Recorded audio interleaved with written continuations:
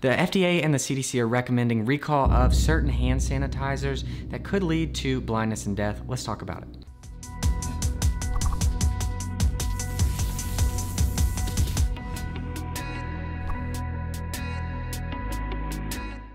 What is up, Zach here with Dr. Eyeball MD. In today's video, I'm going to go over the FDA's recall list of some hand sanitizers that may contain methanol and that could potentially lead to blindness and death. With this pandemic, the use of hand sanitizers has skyrocketed, and for a lot of companies that has meant increased opportunity to make profits, and so a lot of new hand sanitizers have come out on the market. With all these new hand sanitizers, it is important to make sure that you are not using ones that may contain methanol.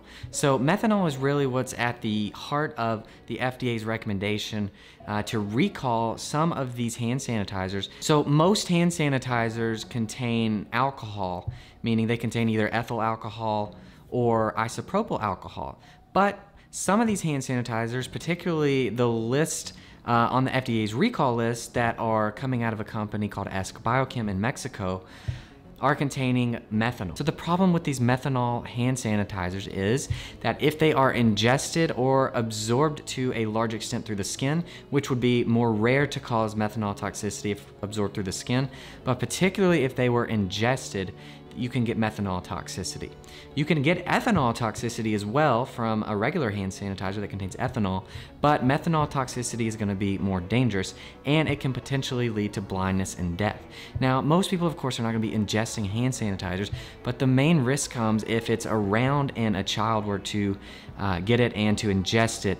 It could be potentially fatal, and it could potentially lead to acute blindness. So what methanol does when it gets in the bloodstream, it's converted to formic acid or formate, and that formate is toxic and can cause respiratory depression, it can cause putamental strokes within the brain, and it can cause acute optic neuropathy, leading to blindness, essentially complete irreversible blindness in a matter of minutes to less than an hour. So if you go onto the CDC's website, they say they confirm with the New Mexico Department of Public Health and the New Mexico Poison and Drug Information Center that 7 patients actually got hospitalized after ingestion of these hand sanitizers and were found to have high blood methanol levels.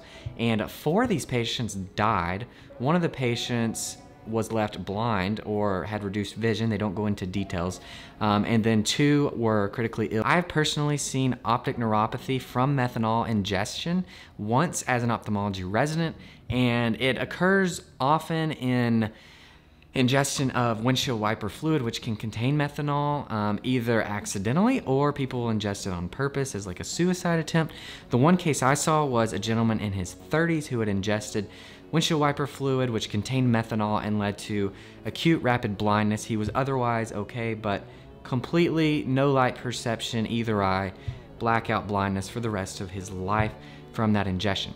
So the important thing I'm trying to say here is that you should use the right kind of hand sanitizer. Avoid the hand sanitizers that contain methanol. I'm gonna link to the FDA's list in the description of these hand sanitizers on their recall list to avoid. So just make sure that you're not using one of these hand sanitizers that could contain methanol, and that you don't have them laying around the house where kids could get to them. Especially, you do not wanna have one that contains methanol around. This video is just meant to inform you of the dangers of using any of these hand sanitizers that may contain methanol.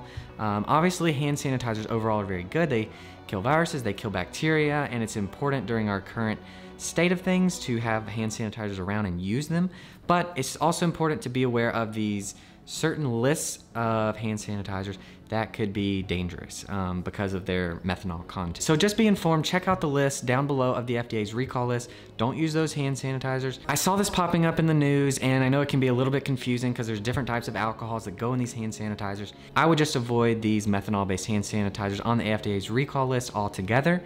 So check out the list in the description on the recall list. Do not use those. I hope you guys found this helpful, informative.